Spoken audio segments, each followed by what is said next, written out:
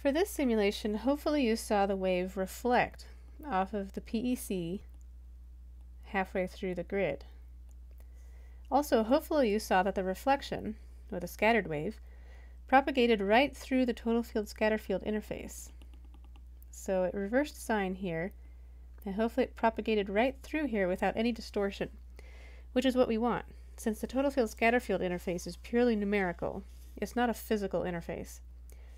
Here's a snapshot of the grid after 415 time steps. Notice this scattered wave over here. The scattered wave on the left side of this grid makes sense because it's the reflection from the PEC. But why is this scattered field over here? Well, beyond the PEC plate, numerically, we still have an incident grid propagating in the incident grid.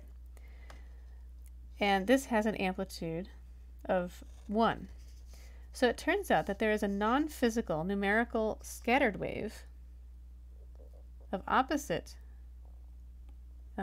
sign propagating in this region that exactly cancels the incident wave.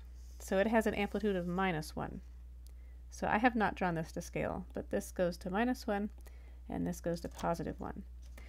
Then at this right total field scatter field interface, this numerical scattered wave propagates right through the interface, but this incident wave is subtracted out. So that's why over here we only see this scattered wave, non-physical scattered wave, propagate into this scattered field region.